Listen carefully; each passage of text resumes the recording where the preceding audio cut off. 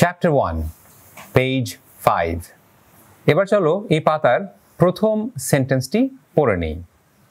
Difference can be described in various ways.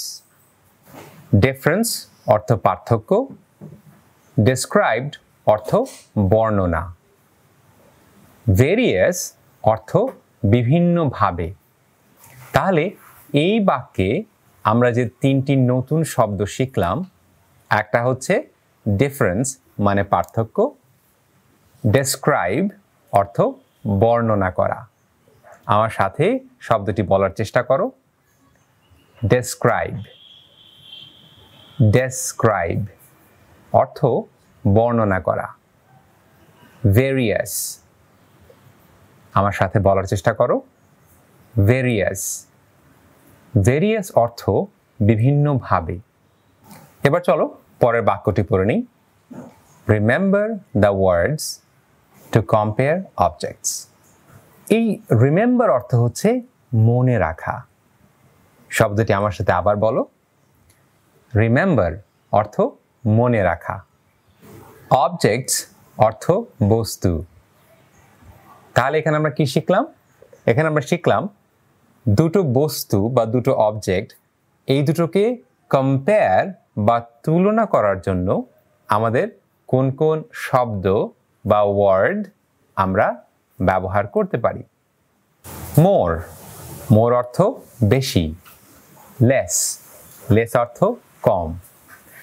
প্রথমে যে দুটো ছবি দেয়া আছে, একটি ছবিতে আমরা দেখতে পাচ্ছি বেশি সংখ্যক আপেল, আর দ্বিতীয় ছবিটি দেখতে পাচ্ছি কম সংখ্যক আপেল। পরের দুটো ছবিতে আমরা দেখতে পাচ্ছি দুটো আইসক্রিমের। একটি আইসক্রিম বড়, ইংরেজিতে বড়কে বলে লার্জ, আরেকটি আইসক্রিম হচ্ছে ছোট, ইংরেজিতে ছোটকে বলে স্মল। তাহলে যে আইসক্রিমটি বড় সেটা হচ্ছে লার্জার, ছোট আইসক্রিমটির তুলনায় এই আইসক্রিমটি হচ্ছে বড়। আর পরের যে শব্দটি স্মলার, বড় আইসক্রিমটির তুলনায় এই আইসক্রিমটি হচ্ছে ছোট বা স্মল। তাহলে শব্দ দুটো আমার সাথে আর একবার বলো। লার্জার মানে তুলনামূলকভাবে বড়, স্মলার মানে হচ্ছে তুলনামূলকভাবে ছোট। এর পরের ছবিটিতে আমরা দেখতে পাচ্ছি দুটো গাছের ছবি। একটি গাছ হচ্ছে লম্বা বা টল, আর অন্য গাছটি হচ্ছে শর্ট বা খাটো। ইংরেজিতে দুটো গাছের মধ্যে যে গাছটি বড় সেটাকে আমরা বলছি টলার, আর যে গাছটি দুটো গাছের মধ্যে ছোট সেটাকে বলছি শর্টার। তাহলে দেখো, টলার, শর্টার এই শব্দ দুটি ব্যবহার করছি আমরা কিসের জন্য? কম্পেয়ার বা তুলনা করার জন্য। শব্দ দুটি আমার সাথে আর একবার বলো। টলার, শর্টার। এবার চলো পরের ছবিটি দেখি। তোমরা দেখতে পাচ্ছ দুটো গাড়ি ট্রাফিক লাইটের দিকে যাচ্ছে। যে গাড়িটি ট্রাফিক লাইটের কাছাকাছি সেটা হচ্ছে নেয়ারার মানে কাছে। ইংরেজিতে নেয়ার অর্থ হচ্ছে কাছে, আর দূরে ইংরেজি হচ্ছে ফার। তাহলে তুলনামূলকভাবে বা যদি আমরা তুলনা করি, কম্পেয়ার করি, তাহলে যে গাড়িটি কাছে সেটাকে আমরা বলবো নেয়ারার। শব্দটি আবারও বলছি, আমার সাথে বলার চেষ্টা করো। নেয়ারার। আর যে গাড়িটি একটু দূরে সেটা হচ্ছে ফারদার। এবার পরের ছবিটিতে আমরা দেখছি দুটো পেন্সিলের ছবি। যে পেন্সিলটি ছোট বা খাটো সেটা হচ্ছে শর্ট, আর যেটা হচ্ছে লম্বা সেটা হচ্ছে লং। অর্থাৎ ইংরেজিতে শর্ট অর্থ হচ্ছে খাটো আর লং অর্থ হচ্ছে লম্বা।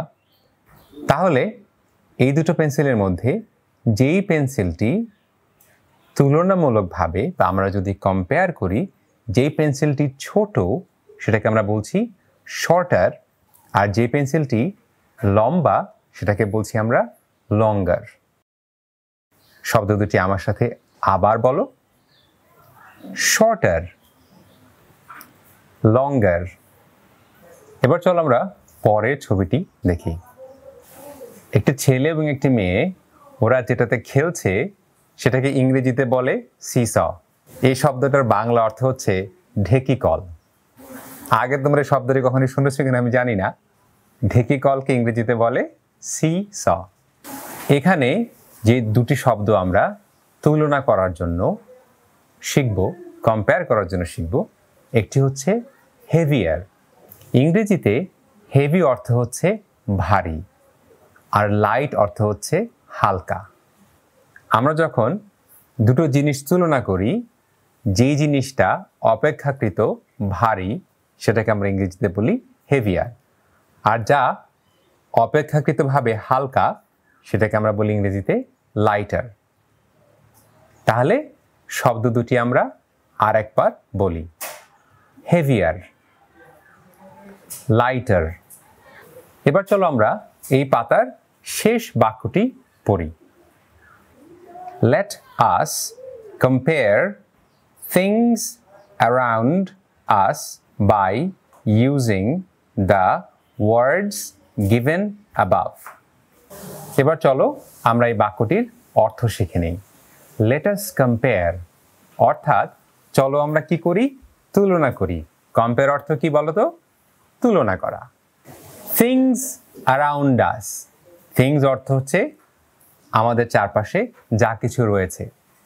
Around us আমাদের চারপাশে, তাহলে আমাদের চারপাশে যা কিছু রয়েছে things around us, সেই জিনিসগুলো আমরা কি করব?